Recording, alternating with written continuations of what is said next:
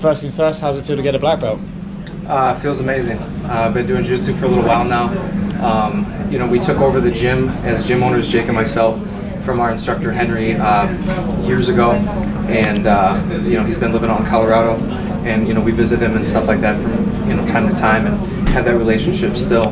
But this was the first time he was able to make it out and be in my corner for one of my fights, so it was a pretty special time just having him here, throughout the whole process and cage side.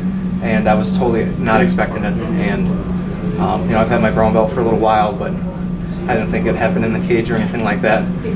Totally caught by surprise, but it was just on top of a great moment, another great moment, so pretty cool. Now the fight itself was a bit close, split decision. How did you think it went? Was it knockout? Sorry. Zach, how did it feel coming in tonight, knowing that the crowd obviously were very much behind your opponent and that pressure? He's been training out in Vegas for a long time. Been in the UFC for a long time. I knew a lot of people, wanted him to have a great going away party. But I had to play the spoils. I felt a lot of people, friends and family, were able to make it out to support me, and I heard them too. I've been traveling all over the place, fighting out of the country, so I was totally used to it. Hearing some cheers for my name was different, and I appreciated that from those that made it out. Yeah, when you did get the victory, you did get the stoppage. Did you think it could be perhaps stopped a little earlier, like you were putting a lot of shots? Yeah, I was putting quite a bit of shots on him. Some of them were getting through pretty hard, and it looked past that point of the intelligently defending yourself. But I didn't care. I wasn't. I was just looking to keep going and look for the openings. There was a second there where I thought, okay, I don't want to, completely gas myself going for a finish that might not be there. So I kind of had to reset, go back to sniper mode, and pick my shots a little bit more. And then once I landed another clean one, I came with another barrage and got the finish. Yeah, Mike, he has been around for a very long time, 9 years in the UFC. When you were kind of making your way up through the ranks, was he a guy that you were aware of, thinking maybe our paths will cross one day? Most definitely, always was a big fan, amateur, young pro. I'd watch and stay tuned whenever he would be fighting. I'd watch those fights. Big fan of his. As he dropped from the rankings and had lost some as he got a little bit older, and I was climbing up and got into the UFC, I thought that'd be pretty cool if our paths crossed one time, and here it was for his last fight. So, another cool experience. The obvious question, I guess, is what's kind of next for you? When do you feel that you're going to be able to get back in there? It was a pretty quick fight. I feel really healthy, more so than who. The UFC and my manager, Jason House, will kind of talk that over and decide that, but it's more of a where thing for me. There's a card in Chicago in June. That's pretty close to home. I'd love to get on that card. Otherwise, let's bring a card to Milwaukee. We got tons of fighters out of Milwaukee on the UFC roster, new arena. Harley Davidson has their 115th anniversary coming up. Let's do one in Milwaukee. I got to be on that one. When did you find out that this would be his retirement fight? Did you find out just through the media? Yeah, just through the media. In fact, on your show. Oh. This is where I found out this week. I thought that was probably a strong possibility because he's had the long layoff, and it's probably about that age or that time.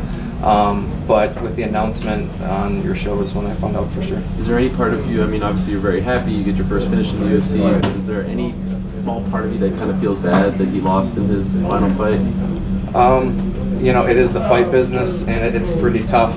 A lot of ups and downs. It's not like we're signed to these super long contracts. I felt like I was fighting for my job in there. He's made a lot of money in the sport. He made more money in this loss than I made winning.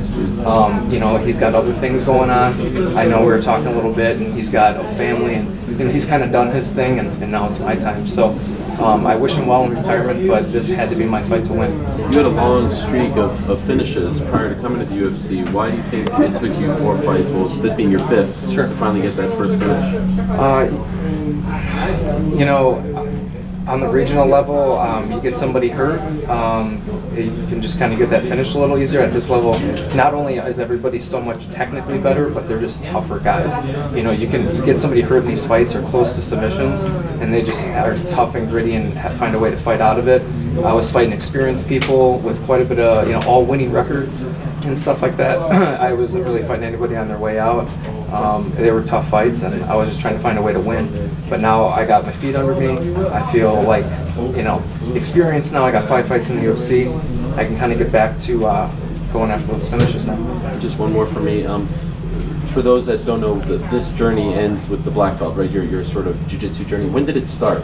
I think sometimes we forget like how long it takes to get a black belt. Yeah, I started at the end of 2009, so it's kind of funny because it's like the same amount of time that Mike Pyle's been in the UFC is like when I completely started my entire martial arts journey, and it started with Brazilian Jiu-Jitsu as kind of like my foundation. I started taking kickboxing classes after that, and everything came after.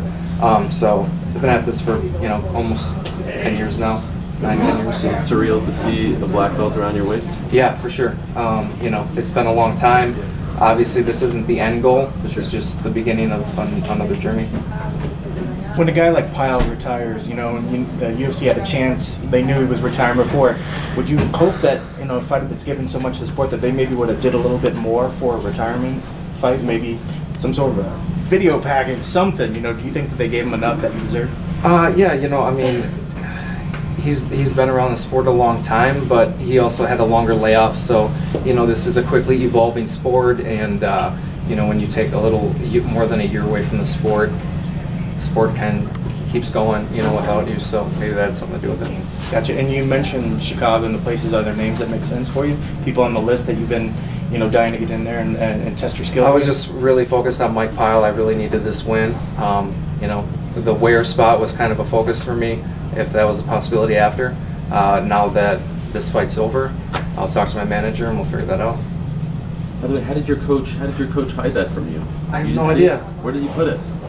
I'd have to ask him. I haven't got a chance to talk to him yet. I'm not sure. It wasn't. Even while he was hugging me, I didn't even realize he had it in his hands until it was like going around my waist, and that's when I found out. So yeah, I had no idea.